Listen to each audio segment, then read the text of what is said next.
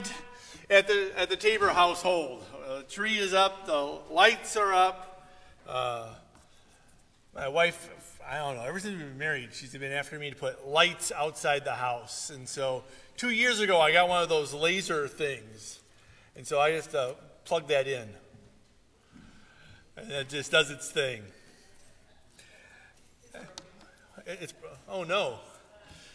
So, I don't know. You know what I'm talking about, right? The little thing you plug in and it draws the things on the side of the actually, a friend of mine, when he first came out, he goes, make sure that if you have a cat, the curtains are drawn.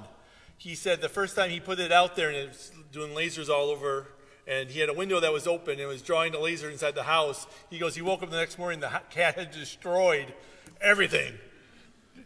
But he was exhausted and laying there, worn out, because he'd been chasing the laser all night.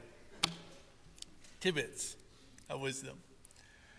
But it's interesting because, you know, this is the most wonderful time of the year, as the old song sings. And, you know, it's a time of rejoicing and praising and all those things going on. And you look at the cards and Hallmark specials. Like I said, the Tabor's Christmas is at our house, so it involves Hallmark movies, and which is the same 4 actors and everything. And I won't get into that; I'll get myself in trouble. But it's all about the happily ever after, and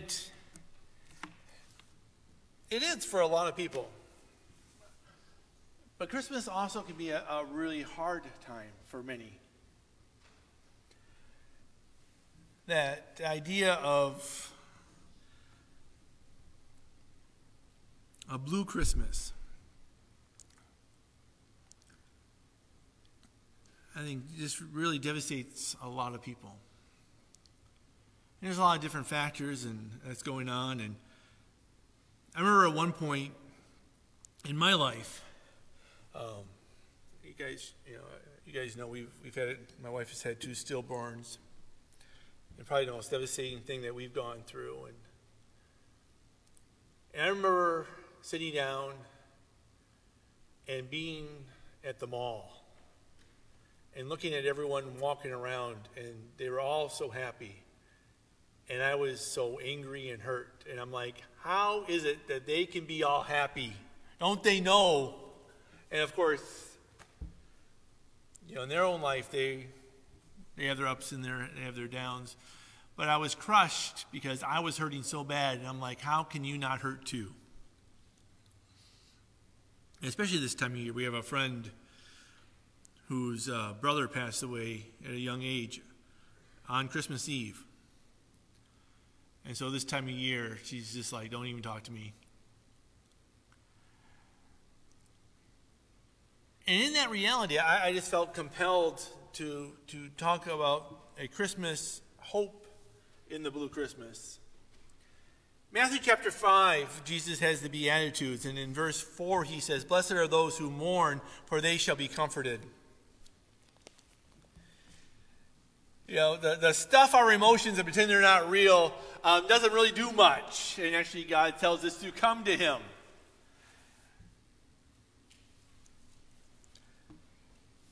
The book of Job tells us is that man is born of woman and is of a few days and full of trouble. And in this life we have ups and we have downs. We have tribulations and we have losses. And God understands that. Becoming a Christian doesn't give us this Pollyannic viewpoint that nothing ever happens, you know, that everything's wonderful and birds and rainbows and all those things. But we live in a broken world. And it's interesting because, you know, we often, you know, clean up the idea of Christmas. You know, we get Christmas cards and, you know, you go out and you try to find the one and they're all silver and gold and always these wonderful scenes and all these things. And actually, that first Christmas, you read the events of that, there's a very real life struggle within the narrative. Things wasn't just all rosy and hunky-dory. So this morning I want to take a look at, and maybe this is where maybe you're at, that in the midst of this Christmas, when everyone else is happy and wonderful and you're kind of hurting on the inside, there's 4 aspects I want to look at in the original Christmas story. And the first one is the idea of broken dreams. You know, in our lives, as we go down and we look, we often start off optimistic. I remember being a young lad, and I wanted to be an astronaut cowboy. I mean, I'd wrap all these things up, and I had all these hopes and all these dreams, and what I was going to be when I grow up. And now I'm a little bit past my youth. And I look back at my life, and some of those things that I had dreamt about, or some of the things I thought were going to work out, didn't work out that way. I want to take a look at Mary this morning. In Luke chapter 1, the story goes on like this. Then the angel said to her, talking about Mary, "Do not be afraid, Mary, for you have found favor with God, and behold, you will conceive in your womb and bring forth a son, and shall name his name Jesus, and he will be great, and will be called the Son of the Highest. And the Lord God will give him the throne of his father David, and he will reign over the house of Jacob forever, and his kingdom there will be no end." And so the angel arrives and said, "Look, you're going to be having a child, and what a wonderful child this is going to be. And look at all these hopes that he has, that he's going to be a fulfillment of all these Old Testament prophecies, that in you the Messiah is finally going to come." And I picture young Mary, this young girl, and she looks at the angel and she said, "How can this be, since I do not know a man?" Whoa, back up a little bit. It's interesting because I didn't realize, because guys are a little bit different. I'll probably get kicked off Facebook for saying that. But guys and girls are different. And I didn't realize this, that, when I was dating my wife, well, she wasn't my wife at that point, but I was chasing her and trying to pursue her and trying to persuade her that I was the guy. I didn't realize that. I think we were married, and I found a notebook where she had written in the notebook Cindy Tabor. She was practicing the last name. And I didn't know this. I had a few conversations with some girls that a lot of girls will spend their younger years planning their wedding. Who's going to be there and what color is going to be and all that decoration. Guys, we don't do any of that. Right? And basically what happens is they're just looking for a guy they can plug into their dream. I was like, what? So I didn't know there was all this scheme and conspiracy behind it all.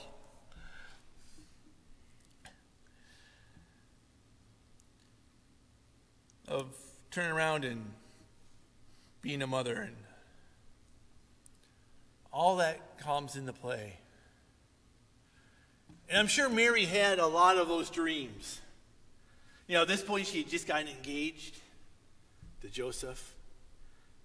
And I don't know if she was writing Mrs. Joseph. I don't know if she was practicing that, or what it was going to be like, the wedding ceremony, and who was all going to come, and what food they were going to eat, and then dreaming about how many kids they were going to have,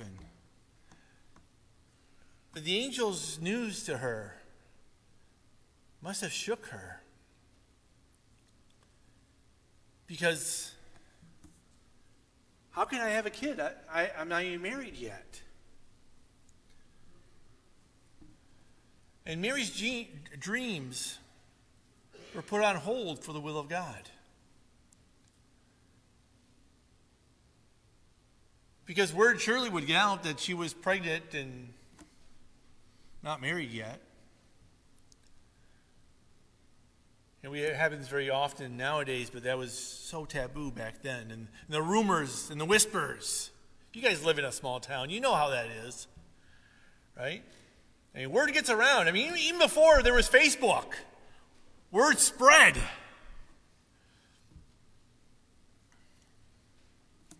We were at one church, and they said there's 3 forms of communication. There was telephone, television, and tell a Sally. There's one lady in town, you told her, and word got around even quicker than anything else. and the scandal. And here they were righteous, good Jewish, right? She was supposed to be a good Jewish girl. Wait till she's married and do everything right. And yet now the angel said, whoa, whoa, whoa, all that is out the window.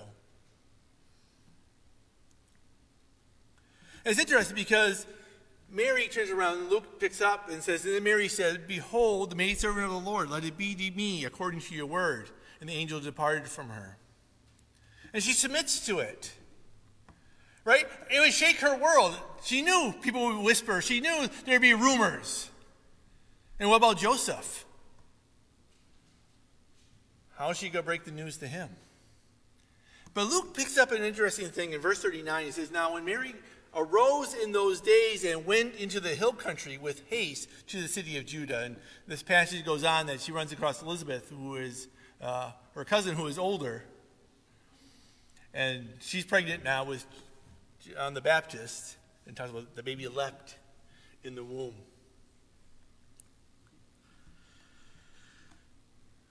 But it says that Mary went off into the country with haste. Why? Why was she such a hurry to get out of town? Because word would get out. And it doesn't matter what she, what's she going to tell people? Oh, this is from God. Oh, yeah, right, yeah. So she fled to the safety of the country to stay with Elizabeth. Matthew picks up, he says, now the birth of Jesus was as followed. After his mother Mary was betrothed to Joseph, before they came together, she was found with child of the Holy Spirit. Then Joseph, her husband, being a just man, not wanting to make her a public example, was minded to put her away secretly. Now think about that. Joseph knew it wasn't his child. He had a reputation to keep, but he loved Mary. He could have actually had her taken out and stoned. But he loved her, and he wanted to put her away privately, but he was going to break up with her. All of Mary's dreams were dashed. And we have an interjection here. It says, but while he thought about these things, behold, the angel of the Lord appeared to him in a dream, saying, Joseph, son of David, do not be afraid to take to you Mary, your wife, for that which is conceived in her is of the Holy Spirit.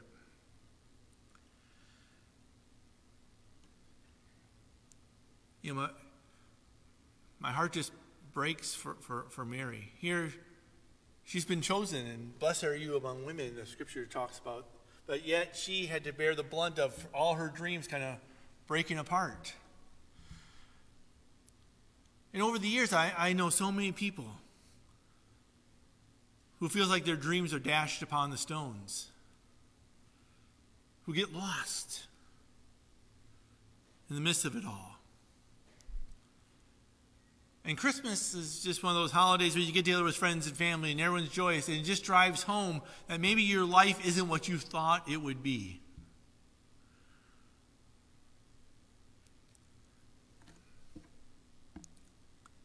Say, Pastor, this is such an encouraging message. I want to be careful because I don't want to belittle your pain. I don't want to belittle your struggle because it's real. But we do have a hope in Christmas that the Lord Jesus Christ, he came. And his coming brings the fact of who he is and what he is to us. In Romans, we have the promise that says we know that all things work together to good to those who love God, to those who are called according to his purpose. And it is hard words to hear sometimes, because when I'm going through something, I don't want these platitudes. And yet it doesn't take away from the truth of it all. God is working in your life to produce good things, even in your brokenness.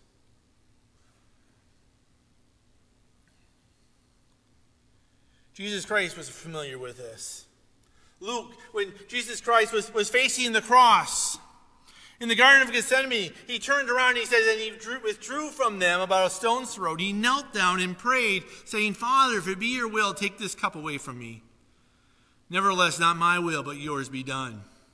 Then the angel appeared to him from heaven, strengthened him, and being in agony, he prayed more earnestly. Then his sweat became like great drops of blood falling down to the ground. And he said, Abba, Father, all things are possible for you. Take this cup away from me. Nevertheless, not what I will, but what you will. You know, in probably the darkest parts of my life, the struggle that I had in the midst of it all, I came to the realization that how can this bad and how can this struggle, how can all of this work together for good? And I don't have an answer for you. I just trust God that it is. That Jesus Christ was struggling, facing the cross. The Bible said he struggled so much with it. It hurt him that so much so he wept and he sweat blood. And he said, Father, if there's any other way, stop this. And there wasn't. See, God wants what's good for you and to produce good in your life. And sometimes it's the tragedies, it's the broken dreams in our life that he uses. And if there was any other way for God's will to be accomplished, he would take that. But no. The hope of it all, the struggle you're going through, it's necessary. Because if there was any other way for God's will to be accomplished, he wouldn't. And Jesus came to that point and said, not my will, but your will be done. So in the past, as we go down and we look at these struggles, and we turn around and look at our dashed dreams, he says this, cast all your cares upon him, for he cares for you. The consolation I want to give you is throw your life to the Lord. See, often these things will separate us from God, right? My prayer suffers. I don't want to go to church. You know, I'm hurt. I'm struggling. I don't want those things. Folks, draw to him. Because you may not feel like he cares, but you know what? He does.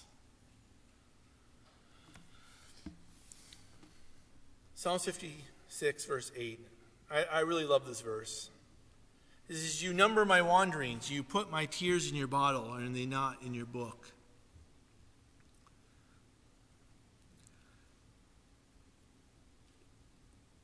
Every tear that you have shed, God knows. In the loneliness, in the darkness, every tear he gathers up in his bottle. He cares. We look at the idea of broken dreams. That first Christmas morning, it was filled with so much uncertainty. Luke says this, and Joseph also went up from Galilee, out of the city of Nazareth, to Judea, to the city of David, which is called Bethlehem, because he was of the house and lineage of David, to be registered with Mary, his betrothed wife, who was with child. And so it was that while they were there, the days were completed for her to be delivered. And she brought forth her firstborn son and wrapped him in swaddling clothes and laid him in a manger, because there's no room for them in the inn. Imagine, after all of this, 9 months of the scandals and whispers and all this other stuff, finally a census comes up. It's like, oh man, what now? Right? Oh, everyone has to go down and be registered. And so they get up, and I envision, it doesn't say this, but I envision Mary on a donkey, and I can't imagine how comfortable that trip would have been. See, when I was young, I was kind of foolish. And my wife was 9 months pregnant, and someone told me that if you go on a bumpy road, it will induce labor. So I told the wife, hey, let's go for a ride. I didn't tell her what my plan was, but I was eager for this child to come. So I convinced her to get into the car. And up around Ludlow, there is a back road in Ludlow that is known for actually being more pot than holes, right? And so we get in the car, and I hit about 60 miles an hour, and I went down that road, and we were bouncing and flying. She was screaming and hitting. No baby was born, but divorce was close at hand. So I can't imagine riding and arriving in Bethlehem after that long ride and come up through and go look for a place. And now, because typically you would stay with families, but the city was overwhelmed because everyone had come, and there was just nowhere for Mary and Joseph to stay. Oh, come on, one more thing.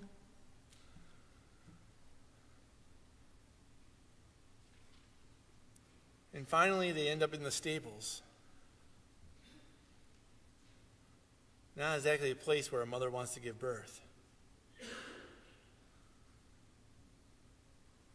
They make do, and Jesus is laid in a feed trough, in a manger. And we look at the struggle and all that's going on, and maybe you're in your life that you're at a point of so much uncertainty. Everything's in the air. Lord, I'm trying to do what's right, but yet, why is all this still happening to me? You know, imagine Mary and Joseph say, look, this is your child, God. Why aren't things just falling into place? Why are things so difficult?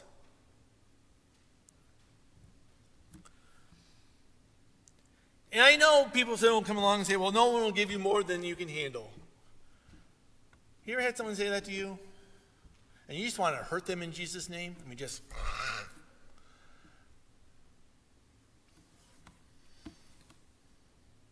I want to give you a verse. 2 Corinthians chapter 1, verses 8 and 9. It says, for we do not want you to be unaware, brothers, of the affliction we experienced in Asia. For we were so utterly burdened beyond our strength that we despaired of life itself. You know what? God had poured on Paul more than he could handle.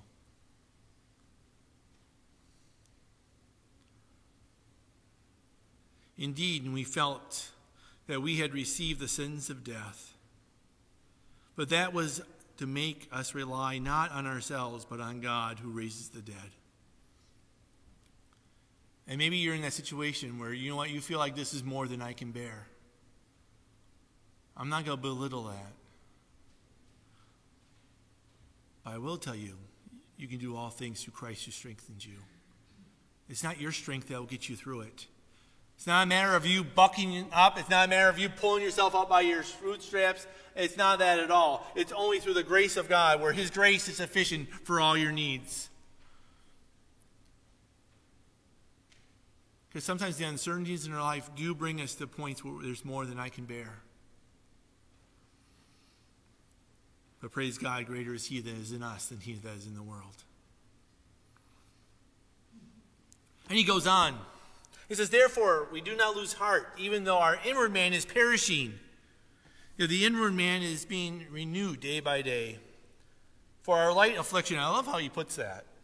Right? Just a few chapters before that, he goes, look, it's beyond our strength. There is the point unto death, right? It was just too much for us. But he looks back and he says, you know, that was light affliction. Which is but for a moment, is working for us a far more exceedingly and eternal weight of glory. And maybe your life is just filled with uncertainty now, and you just don't know where to go. You don't know your next step. All I know, the scripture tells you, God is working these things. Let me give you a verse, Isaiah 41. Fear not, for I am with you. Be not dismayed, I am your God. I will strengthen you. Yes, I will help you. I will uphold you with my righteous right hand. In these uncertainties and the struggles we go through, the psalmist says this, yea, though I walk through the valley of the shadow of death, I will fear no evil. Why? Because you are with me. You know, I'm a 55-year-old man. I'm rough and I'm tough. But this verse just melts my heart to know When I am lost, I don't know what to do, God holds my hand. He holds my hand. When I am afraid, I will trust in you. And the uncertainty in your life, as you go through it, and oftentimes these things in our lives we must go through. But I want to encourage you, these things have I spoken to you, that in me you may have peace. In the world you have tribulation, but be of good cheer, I have overcome the world.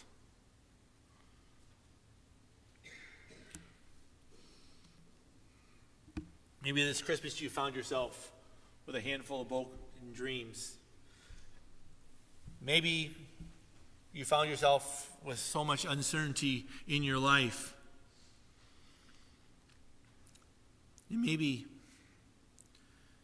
this has been a time of loss.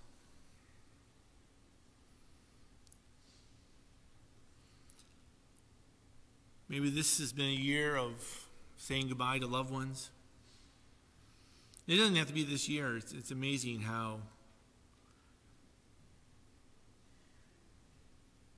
loss just kind of lingers. I often liken it to the waves on the ocean shore after a storm. You ever been out in the ocean and you see the waves come in, and during the storm the wind blows and the waves are just constant and just bombarded and bombarding and bombarding, and you feel that way, and then time goes by and the waves, they still come, but they get further apart. I often think grief is that way. And when you least expect it, a wave of grief can just come over you. And I think there are some losses that we never always get over. We see this in the Christmas story. It says, then Herod, when he saw that he was deceived by the wise men, right? Remember the wise men came, looked, hey, where's the Messiah? And he said, oh, the scribes looked up, he said, oh, he's in Bethlehem. Well, you go down there, come back and give us word, right? Give us word so we can go and worship him too. And he had no plan to do that. He saw Jesus as competition, and Herod was going to wipe him out. It says, when Herod, he saw he was deceived by the wise men, was exceedingly angry, and sent forth and put to death all the male children who were in Bethlehem and in all its districts, from 2 years old and under, according to the time which he had determined from the wise men. And when he had fulfilled what was spoken by Jeremiah the prophet, saying, a voice was heard in Ramah, lamentation, weeping, and great mourning, Rachel weeping for her children, refusing to be comforted because they were no more. Imagine the grief of every mother who had a child that was taken. The book of Revelation gives us a picture of a dragon waiting for the Christ. And see, Satan has come to destroy.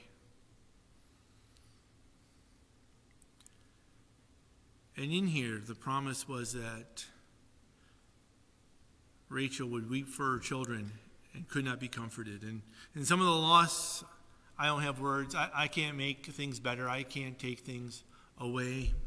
I don't understand why some of these things happen. I don't know why you've had to say goodbye.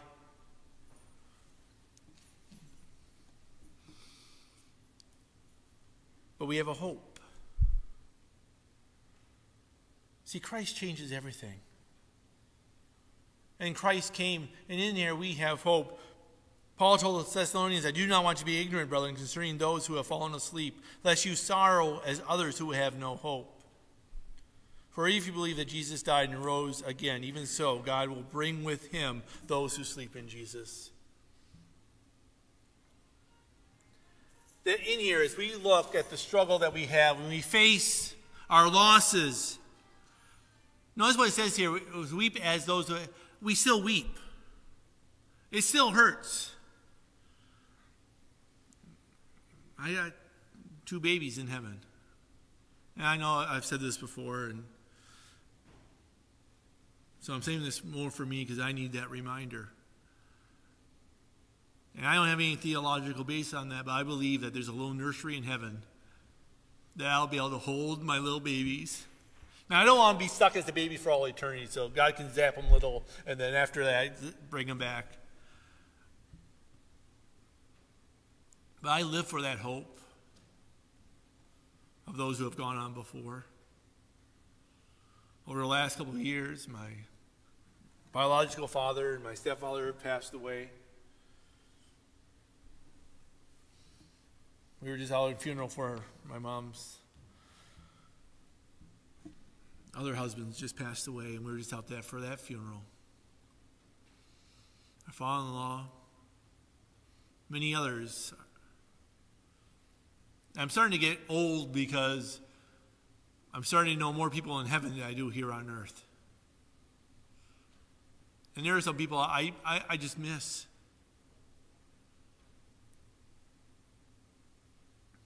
There's folks in this very congregation that I have fallen in love with that I've had to do their funeral for.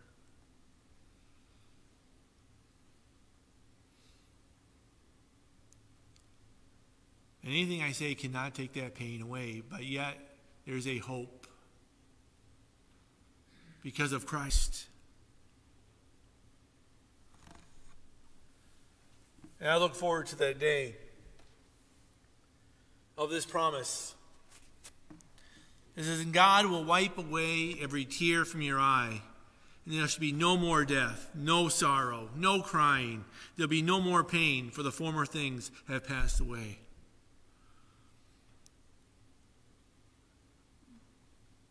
See, folks, the best thing I can do is give you a hope that there is going to be a time where our tears will be wiped from our eyes. There'll be no more pain, no more goodbyes. I won't have to ever do another funeral again. I will never have to pray for someone who's struggling with cancer, of a broken home, of a deserted child.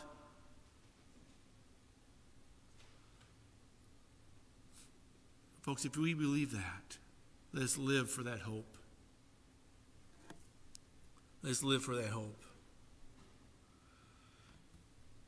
And I just want to leave you, because this is the invitation that Christ has given. He says, come to me, all you who labor are heavy laden, and I will give you rest. Take my yoke upon you and learn from me, for I am gentle and lowly in heart, and you will find rest for your souls. For my yoke is easy and my burden is light. And maybe you found yourself this Christmas, or maybe many Christmases, has been a blue Christmas.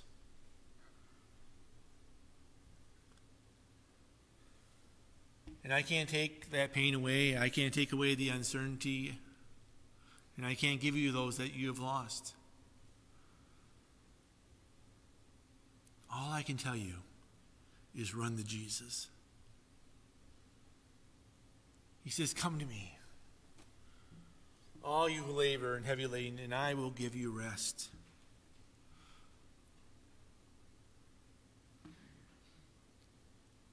My prayer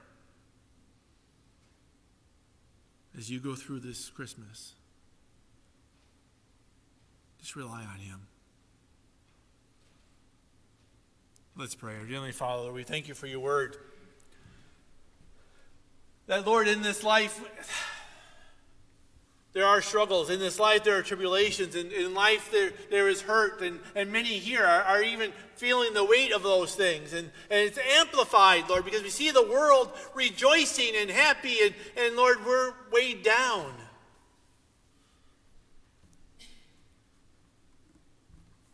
But Lord, the hope we have can get us through.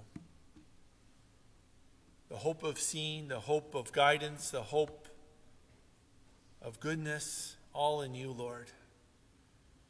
The hope is in you. Lord, help us to stay close to you. Lord, we ask this in your name. Amen.